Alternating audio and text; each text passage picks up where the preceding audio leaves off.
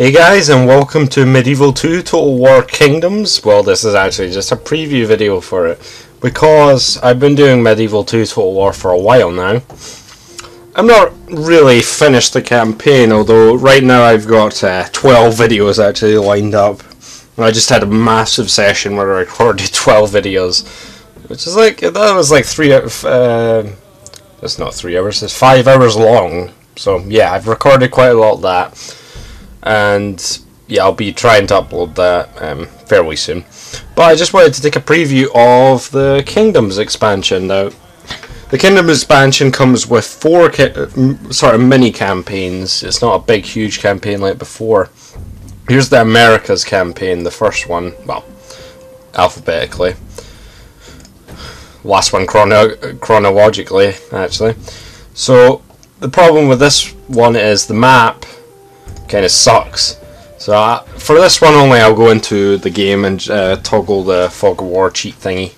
So we got New Spain, who have a lot of good units. You know, it says they've got good units everywhere, but there's not many of them. And I'll admit I haven't played the Americas as much, but I'm gonna try and play all of the 4 Kingdoms campaigns. Maybe not on long, actually. Probably on long for each of them, but I will just stop after I do what it says. The Aztec Empire is quite a big place actually, and I've noticed these tribes are basically the same. There's very differences. You can read them here. So the Aztec Empire, the Mayans, I forget where they are actually. Oh, I'll go and see quickly. Yeah, see, there's a little difference there if you read it, but like I said, I've not played this one very much, so, you know, I haven't played the Kingdoms expansion very much in general, so I wanted to play it, obviously, because I've had it for so long and just haven't really played it. The Patchin tribes, the Chichimeca tribes, or whatever, Chichimeca, I don't know. The Tlascalans, I'm pretty sure it's Tlascalan, or Tlaxcala, or something like that. They have one region, Tlaxcala, when they started, and the Tarascans, which have 2 regions. So I'm just gonna go Apache and tribes and then just like skip the intro. I'll play that when obviously I do these videos, but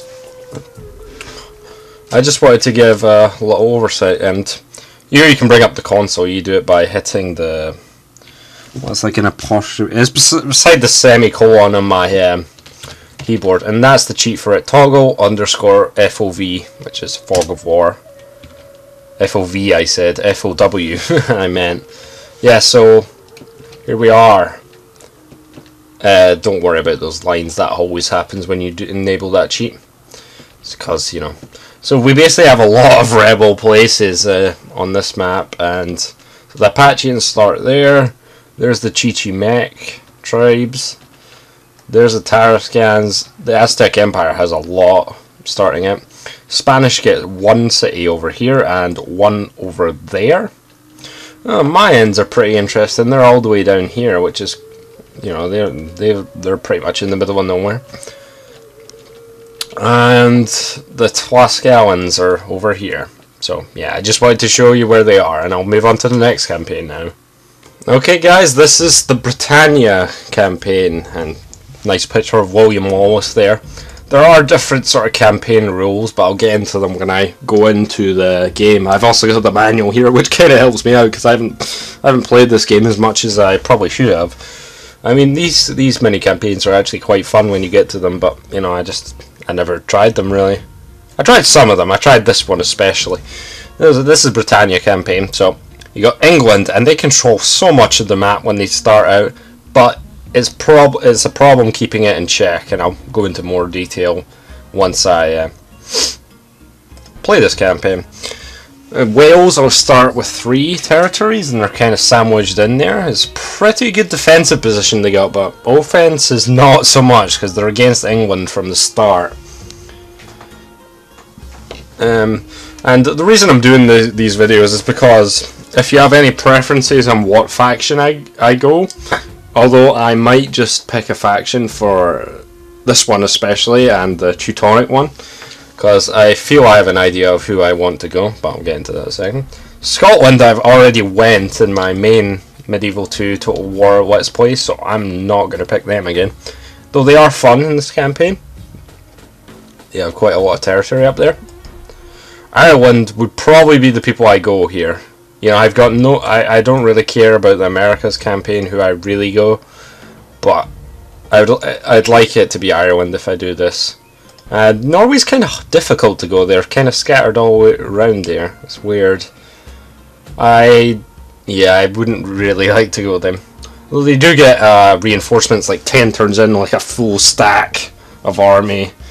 You know, that's why being the Scots is so daunting at the start, because Norway is fucking kicking your ass. But yeah, that's the Britannia campaign.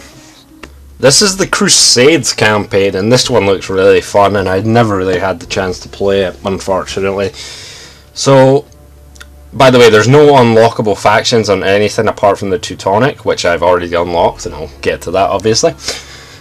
So, first of all, you got the two Crusadering factions who are allied at the start. The Kingdom of Jerusalem, which is all this area here, they're probably the easiest to play, I've heard, because their units are fucking immense.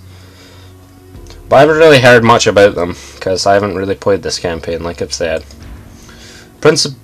Principality of Antioch. Hey look, Antioch got massive. I believe this is the French, the Jerusalem one is the English Crusader state, and this one is the French. And you get a hero character for each faction, which has a special ability, but of course I'll get into that when I start playing these. Yeah, these campaigns also like you to hold places and eliminate factions. There's the Byzantine Empire. They're pretty fun. I don't know if I would like to go them though, because every time someone's done this, I've pretty much seen the Byzantine Empire come up a lot as their faction of choice. So yeah, they're kind of scattered around there. Egypt is all the way down here, and the Turks are the other ones. I assume they basically play the same sort of role as they did in Total War, the normal game. Well, played the same way, I mean. I don't know if that's their unique unit as the same as it was before. But yeah, they've kind of got scattered lands, and I think the Turks would probably be the hardest to play, because Byzantines and the two Crusader states pretty nasty. So yeah, that was the Crusades campaign. And lastly, here's the Teutonic campaign, and I'm trying to keep this under 2 minutes, so yeah. Right, the two unlockable factions are the two last ones here, so I already enabled them. So here we've got the Teutonic Order, who are basically Crusaders. Hey look, they're back. They're the white there. They're surrounding this faction, which is the next faction I'll get into. And they're pretty kick-ass from what I've seen. However, I probably already know which faction I want to go here. So here's Lithuania, which is the faction I probably want to go, because they're pagans, and I don't know, pagans just seem fucking awesome to me. So I would probably go the pagan Lithuanians. Also, the others are kind of scattered around and not really relevant. I think the first two are the more relevant in this campaign, so I would want to go one of them, I think. Denmark have got lands scattered everywhere, and up here is Norway, that's not a playable faction, and they get extra units when they conquer all of Scandinavia, which is really cool for the Danes. Danes are pretty cool. Novgorod is basically Russia, and they are kind of up here and out of the way of everyone, but they can be strong allies, especially for Lithuania, because you know they're going to have trouble with the Teutonic Order right from the start because they are pagans. Poland down here, I assume they work the same as they did in Medieval 2 Total War, the normal game, or played the same. And the Holy Roman Empire, which the colour scheme is really nice on them, I have to admit. Black and yellow, it's really nice. But they seem kind of out of the way in the bottom corner there, and I'm not sure I would want to go them. And these bastards over here are the Mongols, or the Golden Horde. And they're probably going to be your most annoying enemy on this map. So especially because Lithuania starts so close to them as well. Lithuania is just surrounded.